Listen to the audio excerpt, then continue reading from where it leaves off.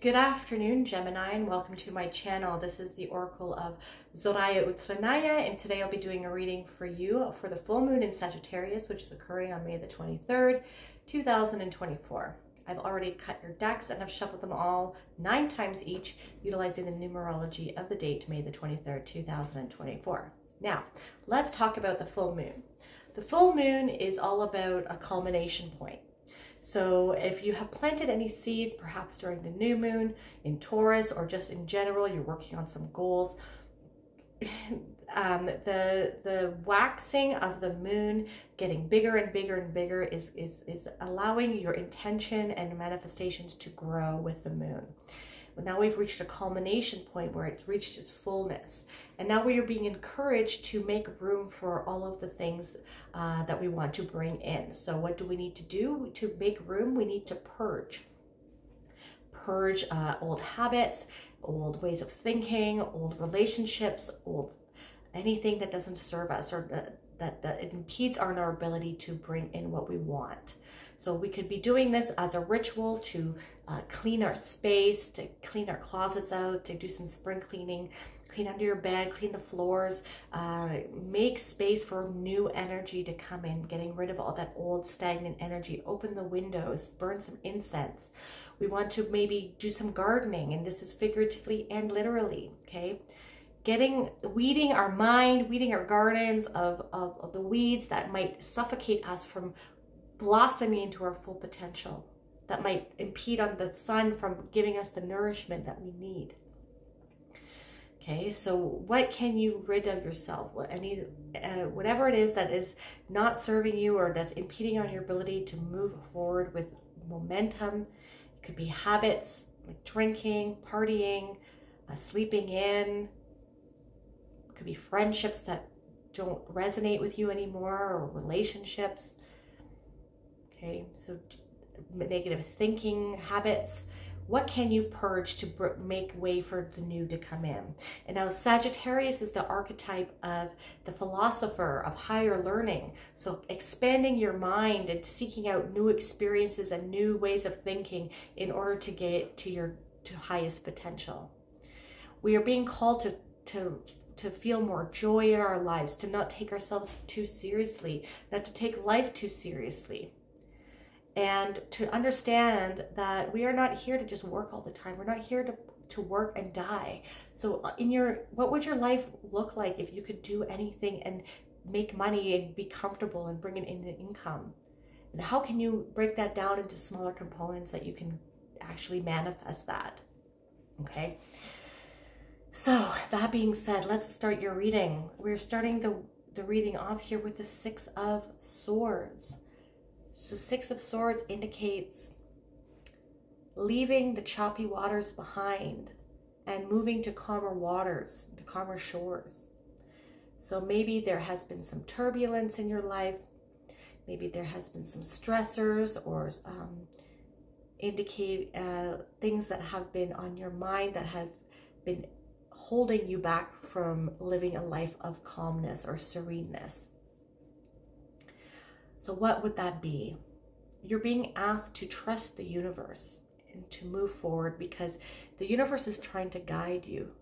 Your higher self or your spirit guides or the universe is illustrated here in this guide. This is not this family's husband. Okay, this mother and her child, they have left everything behind, their old life. They didn't even bring any baggage. They didn't bring any belongings. So you're being called here during this full moon to rid yourself of the baggage that you carry around with you. You can't take it to this new life that you're trying to manifest here, this of stress-free life, of calm waters. In order to leave the choppy waters, you need to leave all the baggage that's weighing you down behind. So let's take an inventory of what that looks like for you during this full moon, and maybe do a ritual, write it all down, what you're releasing, burn it in a safe environment. Okay, maybe you have one of these things, okay? You can burn it in there, and then use the ashes and bury it in the soil so it can help your garden grow. Okay? So, and understand that this is the universe. The universe is trying to guide you to the calmer shores. But you need to do your work and your part and heal that baggage. Release yourself of those heavy burdens of the baggage of the past so that you can move to these calmer shores with ease. The boat won't be able to carry all of that stuff. And you're trusting the guide, you're trusting the universe to take you where you need to go. Okay, because you're building something, the universe sees what you're doing. The universe sees that you are trying to build something here. You are doing your part, okay? You are putting into action some ideas that you've had. The Knight of Wands is the builder of the tarot. He has a lot of impetuous energy. This is the fire sign. And he is the doer. He puts things into action and gets things done.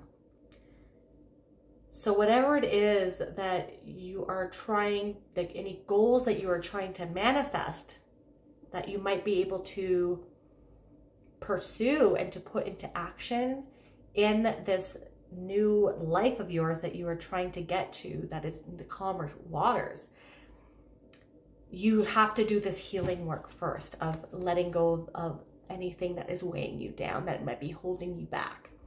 So like I said before, are there any foods that perhaps are holding you back, that are causing you discomfort, or any sort of diet? Like, can you improve anything in your diet?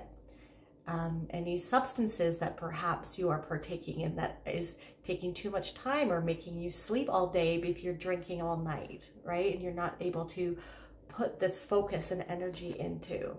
Any relationships and friendships that don't resonate with you anymore, perhaps you're leaving behind because they are not resonating with you, and perhaps they are the people in those groups are on a different timeline, or they're just not on the same frequency level as you anymore. And that's okay. We don't need to be in a fight to let people go.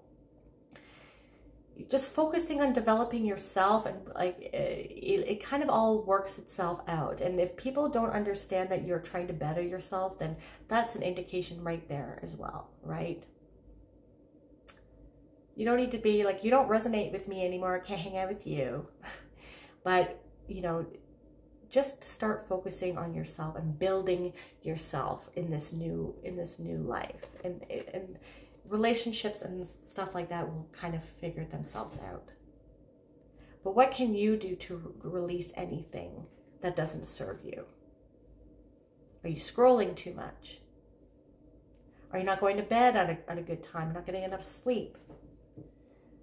What would impede on your ability to utilize all this passion and drive and action-oriented potential, and maybe purge yourself of that, or start the process of it?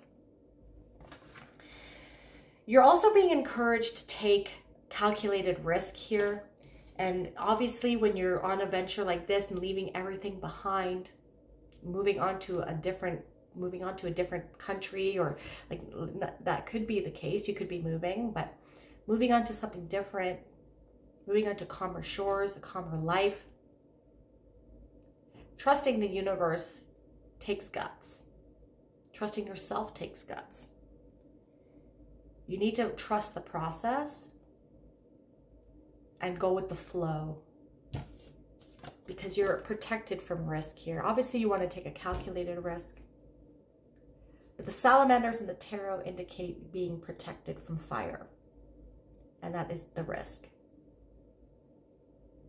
So you need to take it and go with the flow, because yeah, this is a brand new start for you. And the Fool also, he's taking a calculated risk, or he's trusting the universe here. He's about to walk off the cliff, but he doesn't care because he knows the universe has its back. Now, I'm not saying that you need to go jump off a cliff. I'm saying you need to do your part. You're doing your part. You're doing your healing. You're trying to build something, and you need to trust that the universe is putting opportunities in front of you, and the universe, he or she or whatever, is guiding you to something better. But you need to trust, and you need to do your healing, because you're on the precipice of something brand new here. The major arcana is like the Fool is a representation of us. And he goes through the major arcana. That's all the lessons that he has to go through in a cycle until he reaches the World. The World is the last card of the major arcana.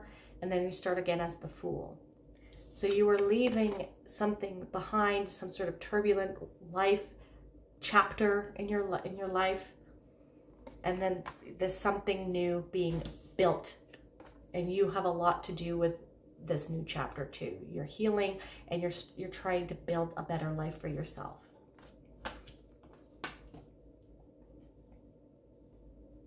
Though there's also a white rose here, and that indicates hope as well. Very positive card. It is a golden card, and golden cards in the tarot signify positive energy.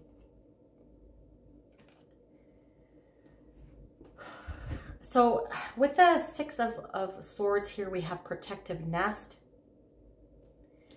I would be encouraged to, whatever it is that you're building here, because you are endeavoring on a new chapter, I would keep your ideas on whatever it is that you are trying to pursue or you're building with this builder card to yourself at this time.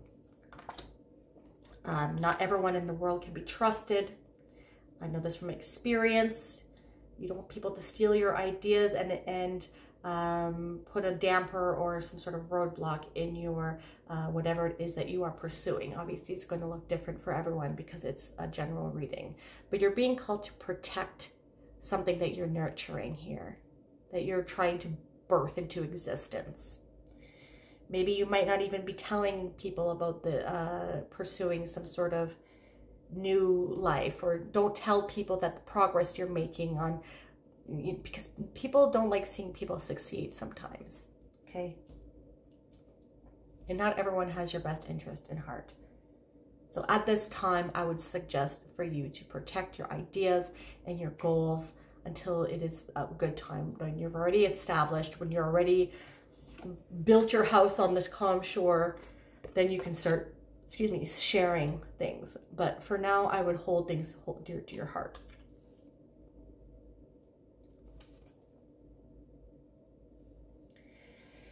We do have a Mermaid's Love here.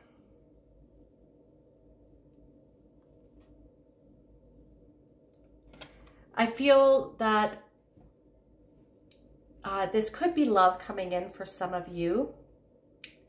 The Fool is normally a card that indicates Uranus. And I believe Aquarius is ruled by Uranus, if I'm not mistaken. Don't quote me. Don't shoot the messenger here. So you might have some placements of someone coming in for you that might be really different than who you're usually attracting. You see how he's like a bird. He has wings here, and she's a mermaid. So this could be love coming in here, but it could also be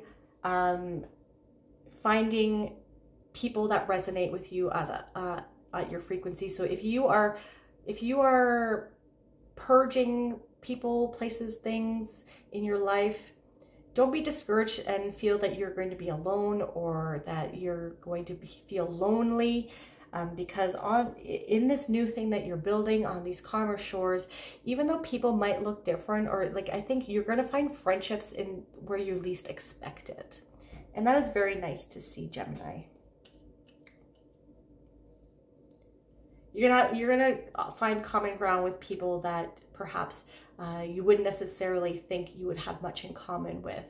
But I feel that you're going to definitely find either love or a soul tribe in this new chapter of your life. And with the Fool, we have Under My Umbrella. So another indication that you are protected here.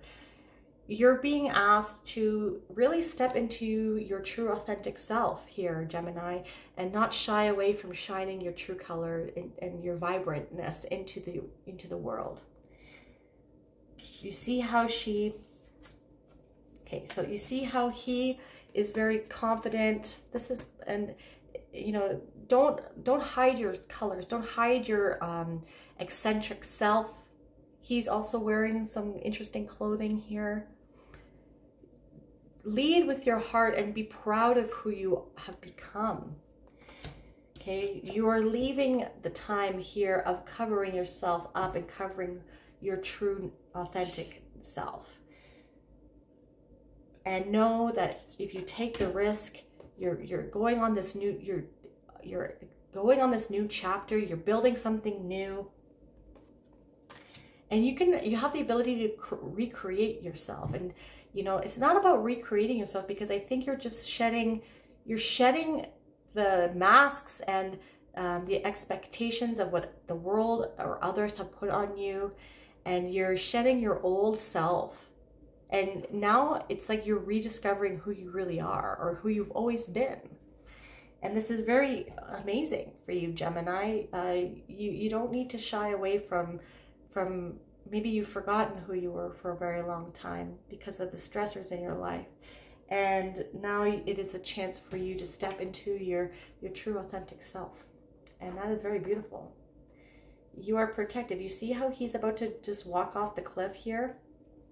But he's just stopping to smell the roses, and he knows the universe is going to have his back. And you are being protected here, right? You have the salamander on your cloak, like in the Knight of Wands. And this is the universe here, and holding the umbrella over you, protecting you and allowing you to shine. Very awesome reading. We're going to end off here with a Soupy Wisdom Oracle card. Slow down to relax. Break to enjoy the beauty all around you. Okay, let's see here.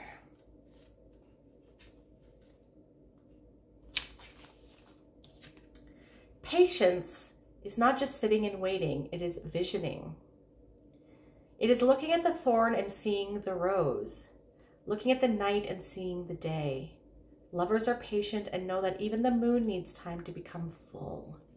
How quaint and fitting for this full moon reading. There are times when we feel weary, drained, and fatigued. Everything seems to be moving at its normal pace, yet our usual energy, drive, and motivation take a bit of a dive. This is when our body and soul are telling us to slow down, take care, and not burn ourselves out. The time has arrived to sit back, relax, and focus on foreseeing the future. Rumi carries a powerful message. Turn your focus inward and towards your spiritual development. You are being called to slow down, to see more of the beauty around you, like the Fool. Rumi wants you to realize, if you haven't already, that the power is within you and you can create anything you wish. All the answers you have been looking for are revealing themselves to you now. But first, you must take the time to connect with the inner source of your divine power. By quieting your mind, not only will you be able to see things more clearly and less reactively, the spaces in your mind may bring forth some amazing insights. Whether it is past life pattern or something you have learned, it is time to set yourself free so you may live more creatively and step into your true power.